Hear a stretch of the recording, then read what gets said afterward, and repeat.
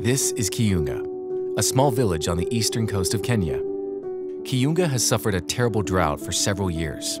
As a result, villagers are forced to drink brackish, contaminated water. It's an extremely unhealthy water source. They basically poison their family with this water every single day. How do we do something different? And how do we provide a significant amount of water for people in regions that need it the most? In 2018, GivePower introduced its first ever solar water farm. When we turned on the tap, for obvious reason, everyone was pretty excited.